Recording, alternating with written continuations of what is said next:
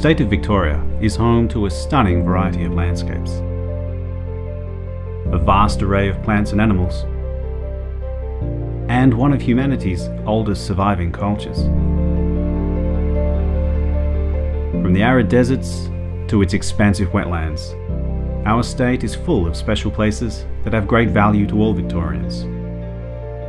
Every city, every town and regional community, every business and each citizen has a vital interest in protecting the environment in which we live, work and play. Victoria is our backyard. And what a backyard it is.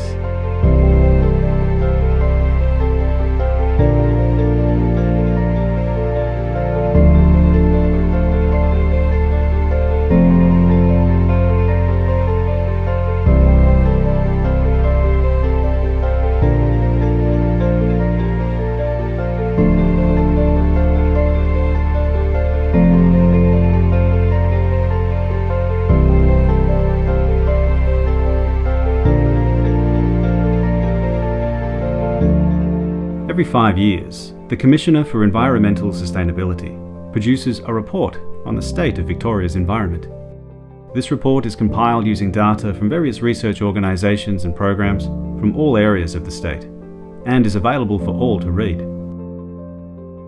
The data is interpreted using 170 environmental indicators, which help us assess the quality of our air, land, forests, marine environment, and biodiversity. The 2018 report also looks in depth at waste, transport, fire, and water resources. It also takes into consideration the value and benefit that the environment brings to the state's $400 billion economy.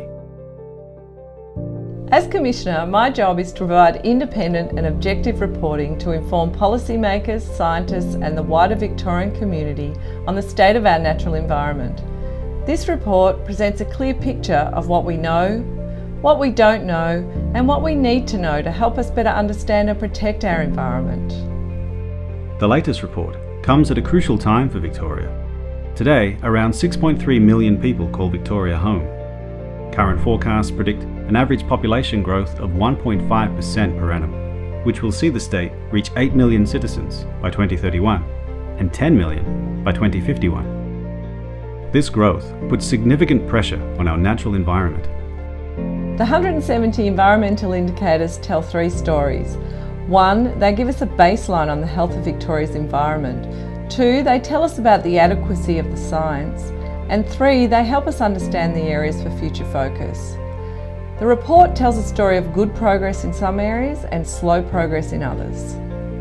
The Commissioner for Environmental Sustainability is taking the lead on environmental reporting in Australia, aligning Victoria with the United Nations Sustainable Development Goals, an international reporting framework that helps us track our impact on environmental, social, and economic values.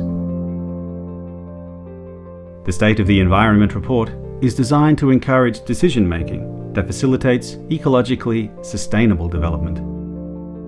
For more information about the 2018 State of the Environment report, visit ces.vic.gov.au and follow us on social media.